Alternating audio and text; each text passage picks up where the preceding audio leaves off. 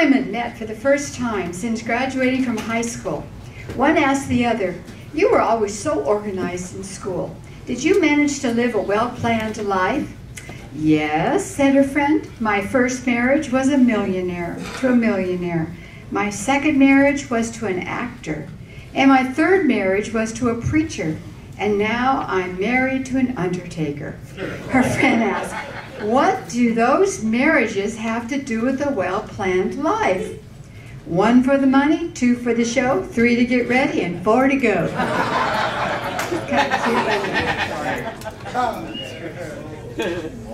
Did you hear that Larry LePree died? Well, he wrote the Hokey Pokey. He died peacefully in his sleep at the age of 93. Apparently, the most traumatic part for his family was getting him into the coffin. They put his left leg in, and then the trouble began. Oh, those are pretty bad, aren't they? Yeah, pretty bad. Well, I'll go down to the geriatric ward, and I'll share this one. 3 sisters, I can relate to this, aged 92, 94, and 96, lived in a house together. One night, the 96-year-old draws a bath. She puts her foot in and pauses. She yells down the stairs, "Was I getting in or out of the bath?" Don't laugh at that. The 4-year-old yells back, "I don't know. I'll come up and see." She starts up the stairs and pauses and yells, "Was I going up the stairs or down the stairs?" The 92-year-old is sitting on the table, at the kitchen table, having tea, listening to her sisters. She shakes her head and says, "I sure hope I never get that forgetful." She knocks on the wood for a good measure. She then yells, "I'll get it, and help both of you as soon as I go answer the door." You guys laugh. Ask Walt. It happens, doesn't it?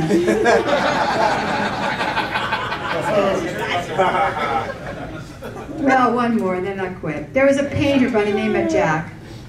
Hey, Jack the painter, who was very interested in making a penny when he could, so he often would thin his paint to make it go farther.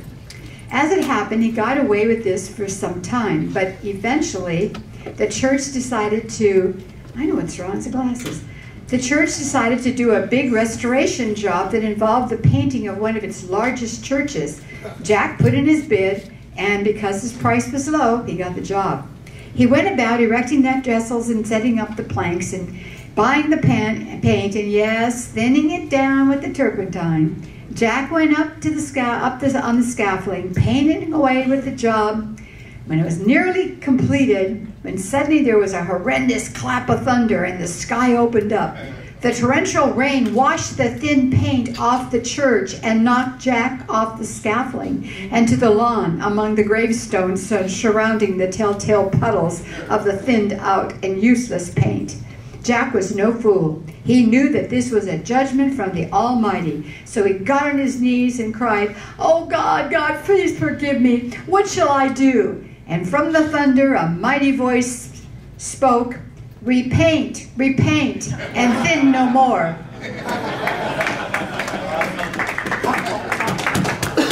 Clay.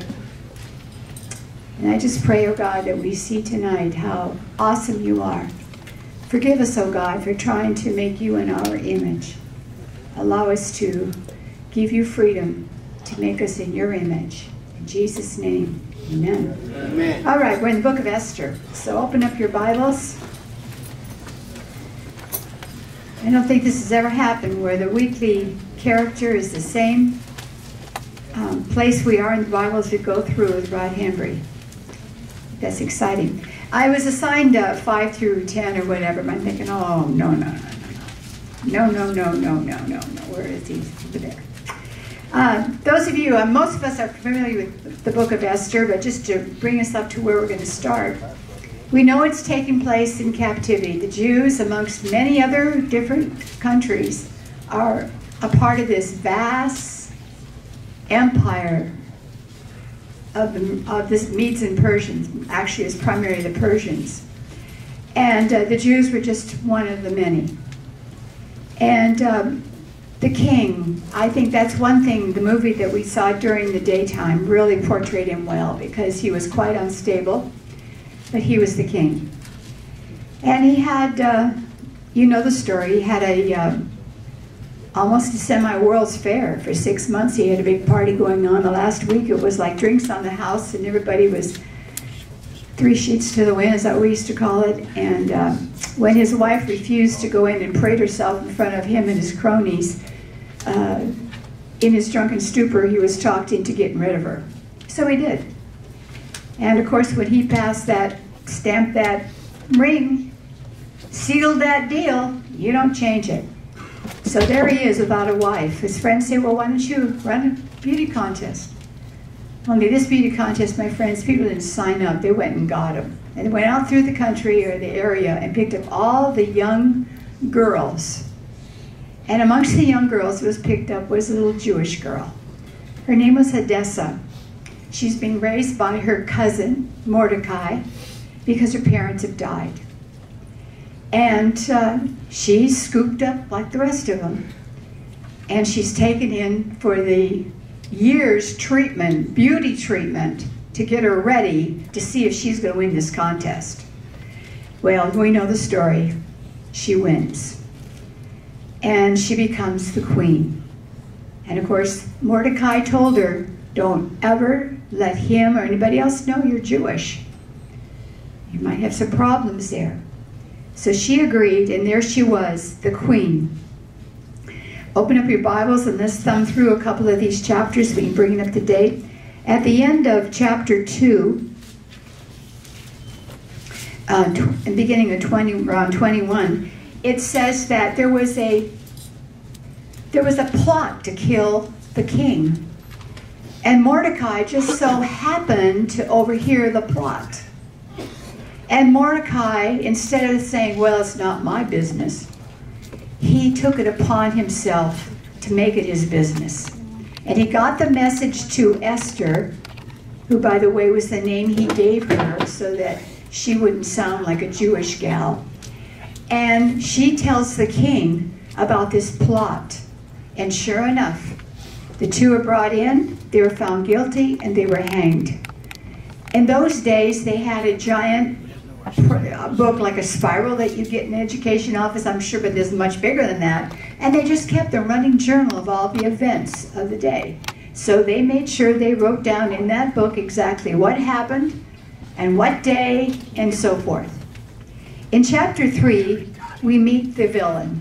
We meet the man who we learn to really hate. His name is Haman.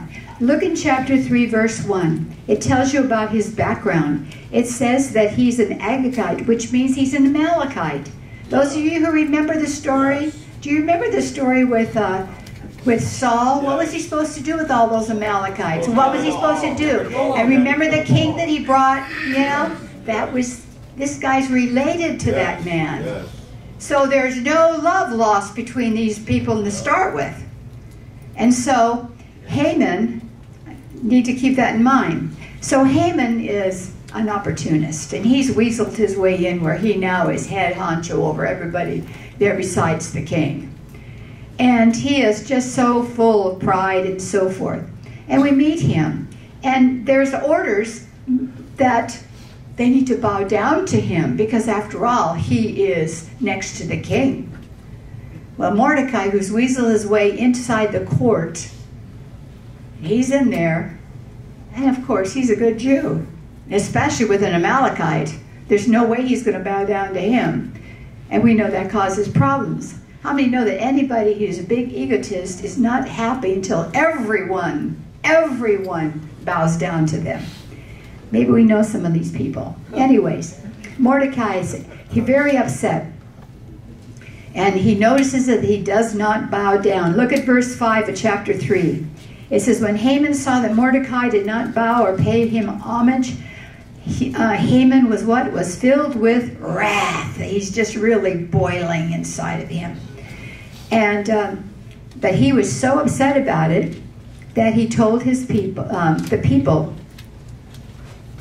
and he came up with a plan. He said, I'm going to get rid of all of them. So he goes to the king and he says, King, you know, you got a group of people here living amongst you that really, they're not following your rules. They got their own rules. They won't work for you on Saturdays. You know, He says, they're going to cause trouble in the future. And the king, who listens to everybody, you know, he goes, well, what do you think we should do about it? Well, Haman knew what he was going to do. He said, I'll tell you what, why don't we just get rid of them all? Well, the king wasn't too sure about that. But then Haman says, I'll give you a 10,000 piece of silver for it, you know, and right away the king says, that's looking better. So he writes up an edict. He gets it stamped, official, that at a certain day, 13th day of our December, that they were going to go throughout the entire empire and annihilate all the Jews. And so this proposal, of course, Haman thinks he's got it made now. And so the edict goes out, and of course Mordecai finds out about it. And Mordecai, oh, it just breaks his heart. He mourns in typical Jewish fashion, tears his clothes and puts sackcloth and ashes on his head. You know, he just carries on. And all of a sudden Esther gets wind of that there's this guy down there, and she finds out it's Mordecai that's carrying on. And she sends a message down to find out what his problem is. And so Mordecai comes and sends a message. Look in chapter 4. Draw your attention to chapter 4 and verse 7. And Mordecai told him, the messenger, that all that had happened to him and a sum of the money that Haman had promised to pay into the king's treasury to destroy the Jews. He also gave a copy of the decree of this destruction in order for him to give to Esther. And he says, I want you to explain to her that he might command her to go to the king to make supplication for him and plead before him for her people. In other words, Esther, you got to do something about this. You're married to the king. You go there and we're all going to go. And, you know, you look at this book, my friends, and you see one major crisis after another. And here we have a situation where here she is, queen, and now she's finding out that there's a plot to kill everybody. So what is she going to do? Let's take a look at the next. Let's take a look at verse.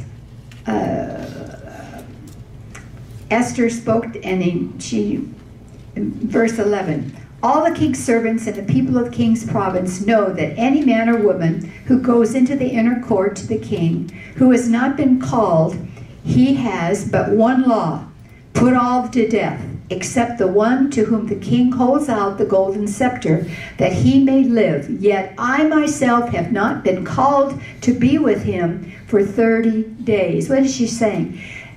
The kings of the Persian Empire, the more I studied that, I couldn't believe it. They were protected. They were not to hear any bad news.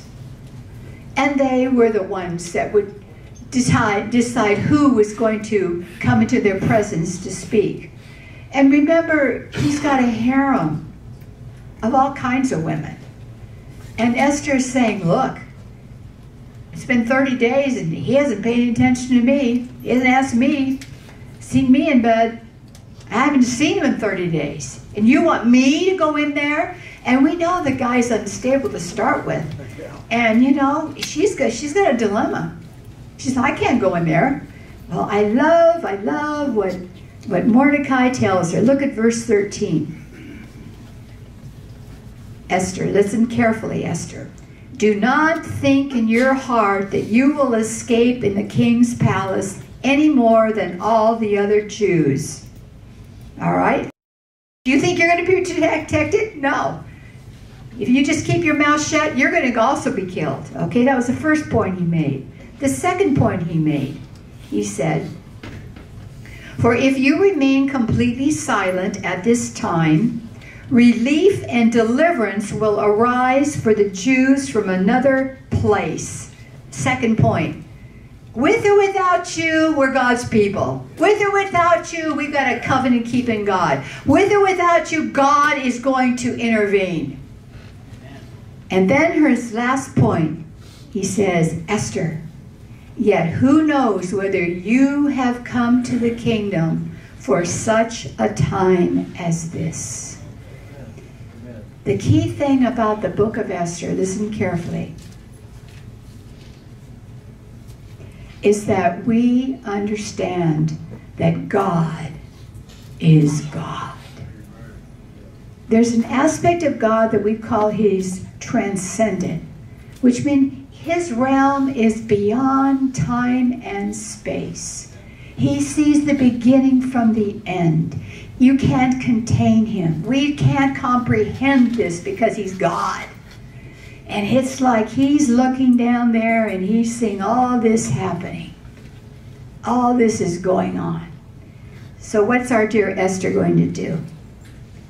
Now the ball's in her court, isn't it? Verse 15, then Esther told them to reply to Mordecai, go gather all the Jews who are present in Shushan and fast, that's the immediate city there, and fast for me, neither eat nor drink for 3 days, night or day. My maids and I will fast likewise, and so I will go to the king, which is against the law, and if I perish, I perish. So Mordecai went his way and did according to what Esther commanded him to do. We read that and we say, boy, she's brave, she's boy. And you know, there's a gap between the end of 4 and the beginning of 5. She's resolved that she's going to spend 3 days of fasting and praying. And chapter 5, that period is over. And we need to realize that that's a very important gap. It's a gap of silence where she went and sought and prayed. There's a, we often say, reminded me of Isaiah, where we read in, those who wait upon the Lord, what?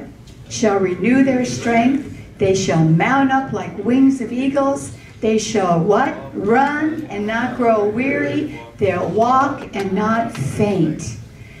And this is what she's doing. She's waiting on the Lord. And I'm going to stress this. We're not saying she's sitting there, oh, I wonder what God's going to do now. Oh, I wonder how He's going to work this out. No, that's not what the word wait means. In Hebrew, the word wait means to entwine. It's like taking a rope.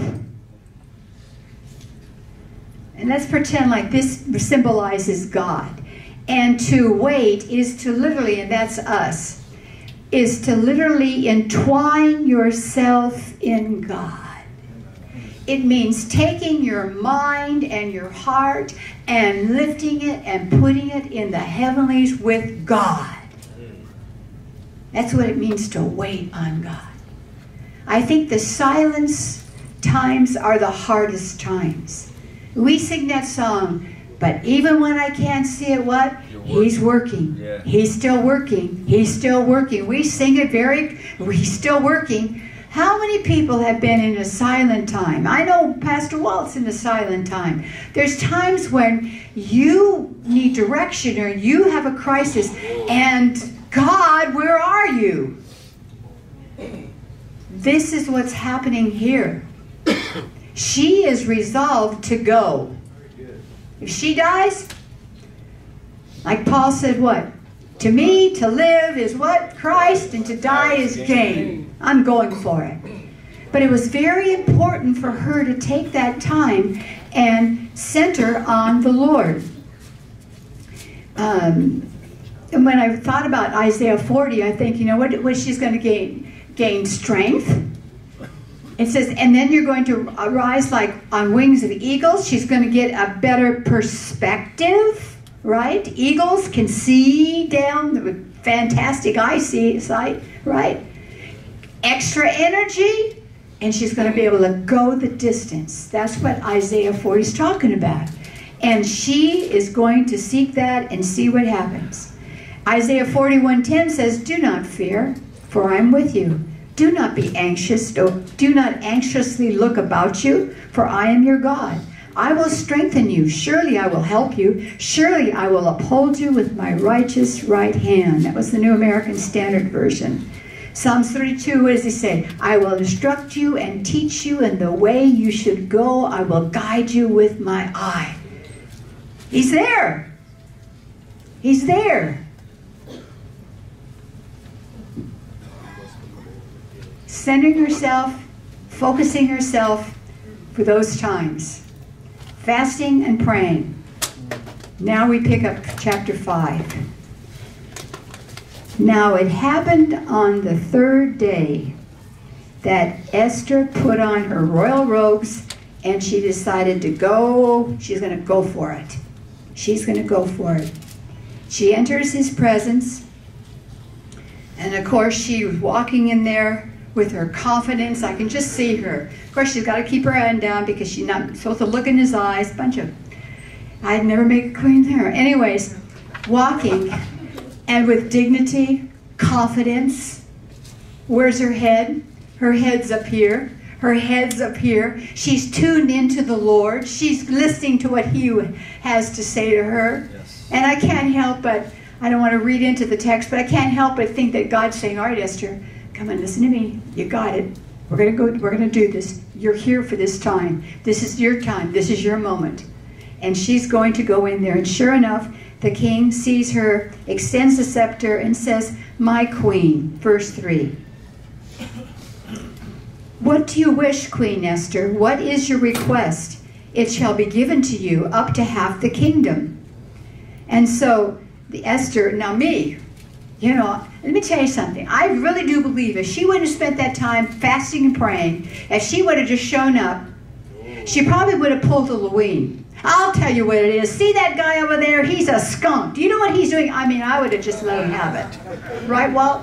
I would have just let him have it. But she keeps her cool. She didn't even say anything about it.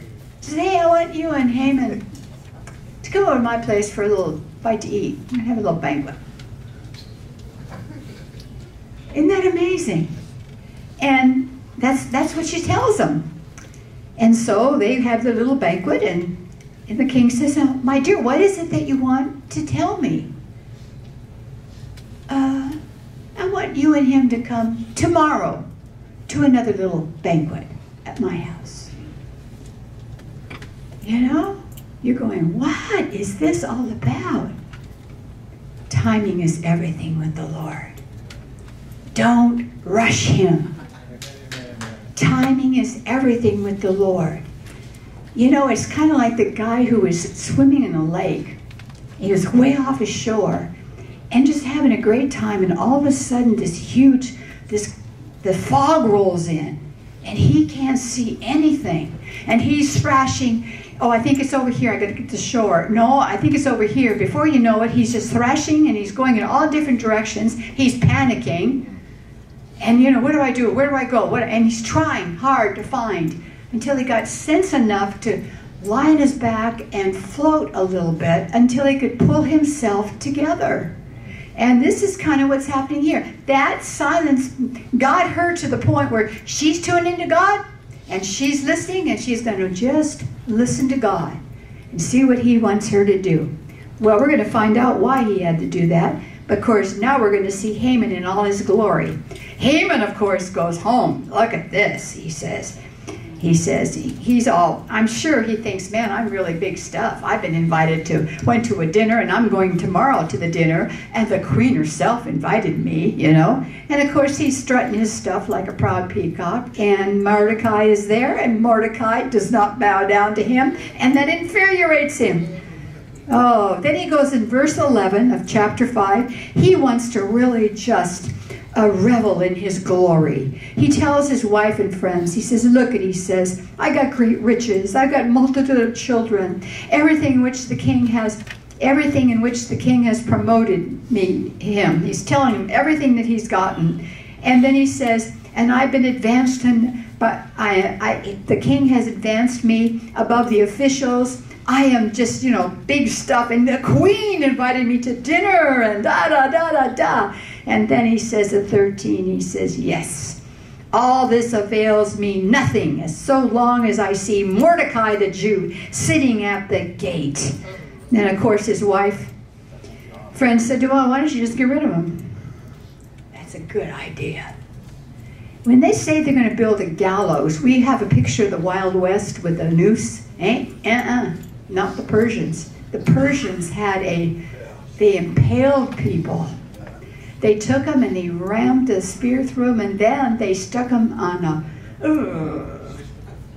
That's what they meant when they talk about a gallows. And so, but you know, people like this that have such hatred and malice, they're not just in the Bible. I have an article here that I got out of the local paper a number of years ago, and because of time, I won't read about it, just share with you what this man did. This man had a girlfriend, and the girlfriend was on a trip, and the man's father died, and he asked her to come home and be with him because he was so grieved that his dad died. And the lady said, no, I'm with my parents and we're doing this. And she did not come home. And the man was furious. Do you know what he did? He married her. Has this all planned out. He confessed to this. He married her, got her pregnant, and then waited until that child and her bonded, and then he killed the child.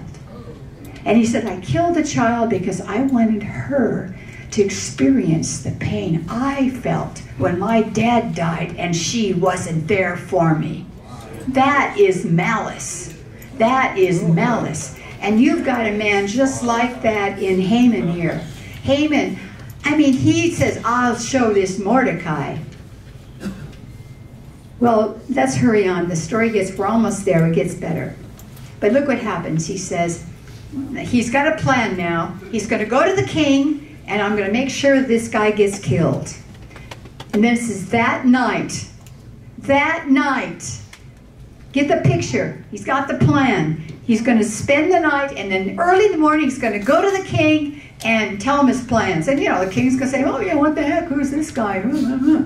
Well, it says that night, the king, what? Couldn't sleep. He had insomnia. And so he says, you know what? He says, why don't you bring out the records of the chronicles? You know, people, it's like reading our chronicles or reading the phone book. You know, boring because they're going to try to put the guy back to sleep. And they just opened up the chronicles opened up the chronicles, and what do they read? They read to the incident when Mordecai was able to save the king's life. Yes. And the king, he's half asleep. He said, wait a minute. Oh, wait a minute. Oh, who's this guy? Hey, what do we do for this guy? He said, well, we didn't do anything for the guy.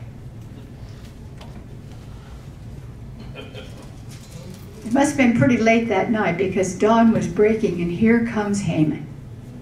Here comes Haman. Boy, he's ready to go. And as he's going to go in, the eunuch or the servant said, oh, Haman's here.